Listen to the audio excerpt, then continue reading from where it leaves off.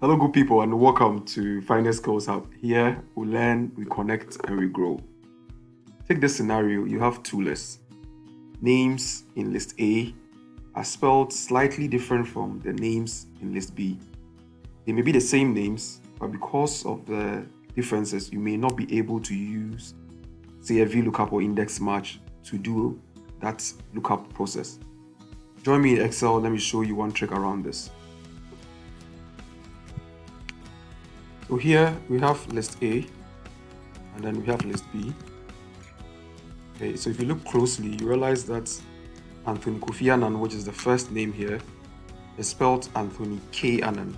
So Kofi is a K here. Similar case, Ellen Boatima is spelled LNB Denter here. Okay, in situations like this, if you use an index match or VLOOKUP, you may not get the right result. So a way around this is to use Fuzzy Lookup. If you have Power Query, you are able to use Fuzzy Lookup directly.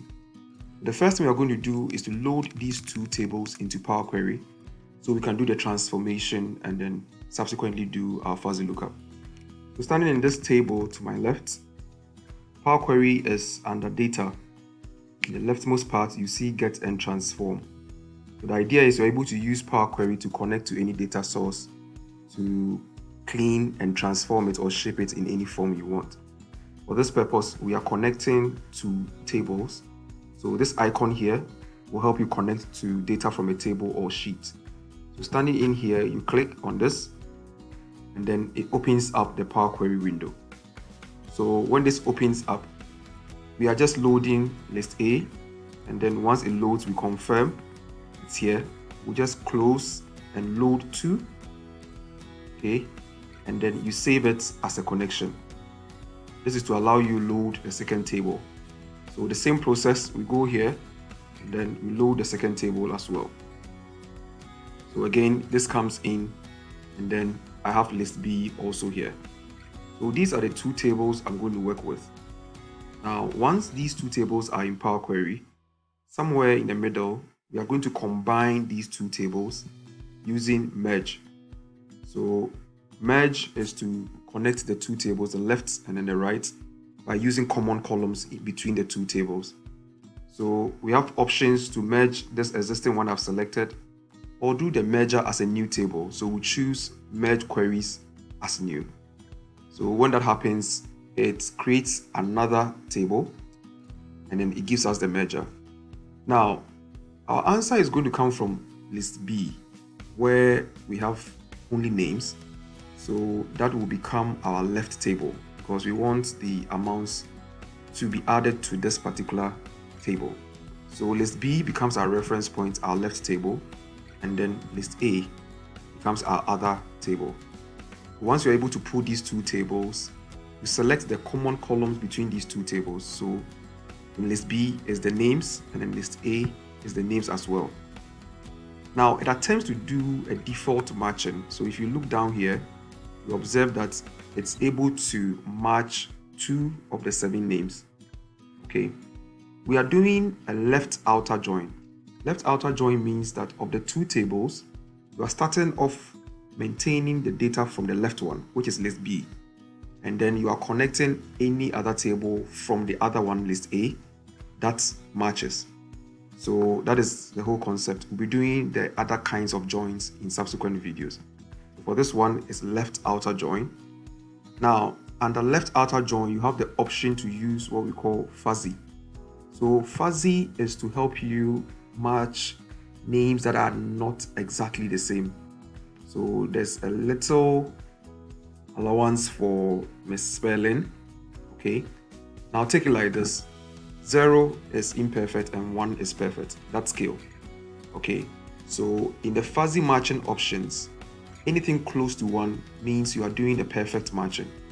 Anything down 0.5 means you are matching names that are not exactly the same. So for that threshold, its default set at 0.8. We are going to put ours at 0.4 and see whether it can increase the number of matches. So I have 0.4. Now, if I close my fuzzy matching, you observe that I have 7 of 7 matches. So you probably will be playing around with this till you get to the point where you find the exact threshold. So after this, I'm going to click OK. And it's going to create a new merge table. This is going to be my answer sheet. My names in list B starts, and then I have options to add the column I need from list A. Now it gives me an expandable table, so I'll click here. The idea is to choose which column from A that you are interested in to connect it to B. So here, I'm going to uncheck this one, use original column name as prefix. And I'm going to uncheck this one as well, and then choose amount. So it's only amount I want to match from list A, and I click OK. So in the end, this is going to be my answer. I now have been able to match these amounts from list A to these other names in list B. Final thing is to export your answer. Now, because I have a lot of tables here, I'm going to close and load all as connections. So I'll click only create connection, and I'll click OK. So it comes in here as a connection. So we'll take a connection as just a temporal hold of your answer. And now standing here, I'm going to convert this connection and load to a table. Okay, so I'm now going to dump this in I5 where I selected earlier, and I'll click OK. So it's the same table, but this time round, even though Anthony K. Annan is Anthony Kofi Annan in this list A, is able to pull the right amount from this point here. The good thing about Power Query is that if the data increases, you don't have to go through this again. You can just click refresh. The same lookup will go through and update your answers. Please practice and add it to your list of Excel tricks. For more of these short videos, you can send ad to this WhatsApp number. We'll add you to our broadcast list, so you receive videos directly on your phone on Mondays and Fridays.